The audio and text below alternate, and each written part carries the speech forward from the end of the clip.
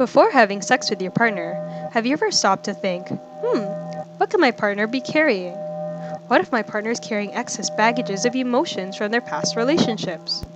What if my partner's ex is chasing after them? What if they're unresolved situations? Or even worse, what if my partner is carrying HIV? Here's a thought. Out of the millions of people that surround you, can you tell who around you have HIV? Did you know that HIV is a worldwide disease that in 2010, there were 33.3 million people living with HIV?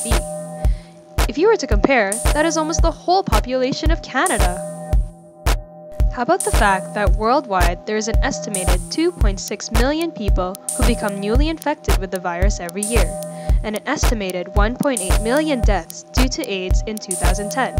That is like a total of 6,200 Boeing 787 planes crashing. So what is HIV? HIV is human immunodeficiency virus. Let's break it down. H is for human, I is for immuno, means resistance to disease, deficiency means lacking or failure, V is for virus. Therefore, this is a human failure to resist disease. HIV is a virus that attacks the immune system, resulting in chronic progressive illnesses that leave people vulnerable to infections and cancers. It then can be harder for the body to fight off infections, which then leads to AIDS. So, where does AIDS come in? HIV takes about 10 years to progress into AIDS. AIDS is acquired immune deficiency syndrome. Acquired means received or obtained. Immuno means resistance to disease. Deficiency is lacking or failure. Syndrome means a disease reflecting a particular set of symptoms. Therefore, AIDS is an obtained failure to resist diseases. Since AIDS is led from HIV, it compromises the immune system and people with HIV are more prone to infections. These are diseases that people with normal immune systems can also get, but with HIV, they occur at a much higher rate. It also takes longer for a person with HIV to recover than it takes for someone with a healthy immune system.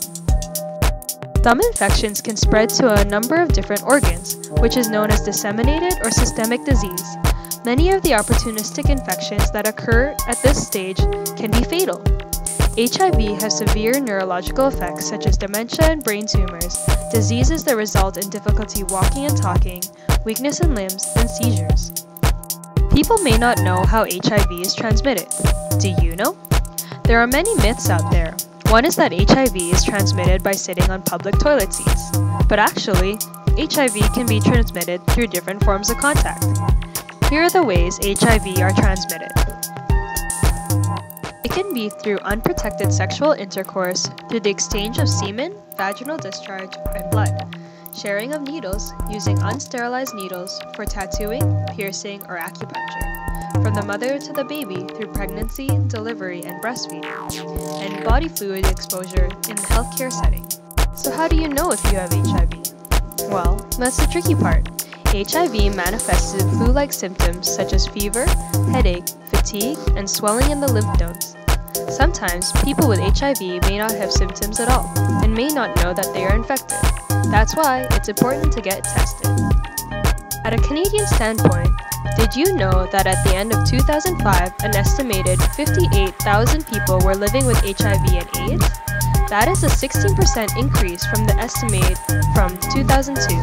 Likewise, in 2005, approximately 27% of people with HIV were unaware of their infection. Who is at risk of HIV in Canada? Currently in Canada, there are 3 groups that are most at risk, leading with men who have sex with men, people who inject drugs using unsterile needles, and heterosexual partners. However, the number of heterosexual men and women infected through unsafe sex is on the rise. Unfortunately, it gets worse. In Canada, there is between 2,300 to 4,300 new HIV infections that occur each year, and many of these are not immediately reported. In Canada, did you know in 2009, there are about 355 deaths? That almost accounts for 1 person dying every day.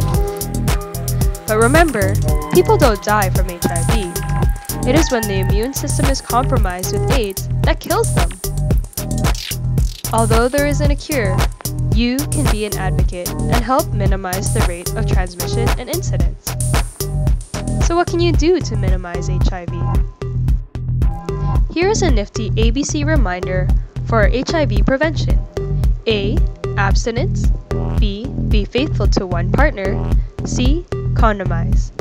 So do your part and use caution when handling used sharps, use sterile needles, ask your partner about their HIV status, get tested, and speak up. To minimize the spread of disease and new infections of HIV, the Canadian government is doing their part by creating a law. The Supreme Court of Canada ruled the obligation to disclose HIV-positive status before engaging in behaviors that put another person at significant risk of bodily harm. So be responsible and get tested. HIV not only affects an individual physically, but it also compromises the social, mental, psychological, and emotional aspects of one's life. So help stop the spread of HIV and AIDS through treatment and prevention by decreasing the stigma and discrimination and increase the quality of life and health status for every individual, including you. We can conquer HIV together. For more information, here are some resources. The Public Health Agency of Canada, Canadian HIV/AIDS Information Centre, and Canadian AIDS Society. Click the links for more information. This was brought to you by the Langara nursing students. Thanks for watching!